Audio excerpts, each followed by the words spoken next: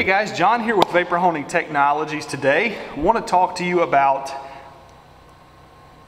inhibiting the cylinder walls, which are ferrous material, from rusting if you vapor blast for a customer and you're going to send those parts back to the customer. You don't want them showing up rusty and corroded after you've done this beautiful finishing work.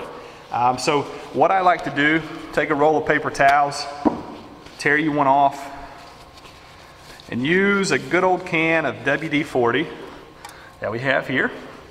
Lightly spray your rag, and you're going to take this and you're going to wipe the inside of the cylinder walls. And that is how you protect these cylinders from rusting. And you can even wipe the top edge of the cylinder here so that it doesn't rust. And of course, like I say, wipe all the way down in the cylinder wall. Each cylinder, of course, and one spray on your paper towel is normally going to allow you to do all of the cylinders and get a nice good coating so that these things do not rust.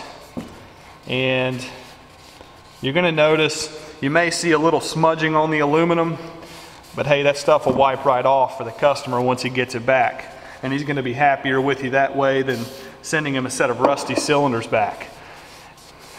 Now, to normally inhibit against rust in a vapor hone system, you can use a rust inhibitor, which I do recommend using in the water.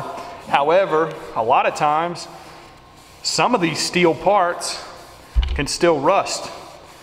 Even after you've coated the part, you know, while you're wet blasting, and you've rinsed it off with rust inhibitor, or you've dipped it in a dip tank with inhibitor, and a lot of times, you know, it can still rust. So I always use the WD-40 method to wipe down any ferrous metals. Even if you have a cylinder head with exhaust studs on it, you can wipe those down if you want. If you have a set of engine cases with the cylinder studs still on it, you can wipe those down. That's what I recommend to really give you some extra protection, because you never know how long the customer is going to let this part set on the shelf before it's being built. And you don't want this thing rusting on him. And that's certainly a good way to inhibit the rust. So hope you enjoyed the video. Thanks for watching. And if you like what you saw today, please subscribe to the YouTube channel for weekly updates. Follow us on Instagram and like the Facebook page for further updates and information.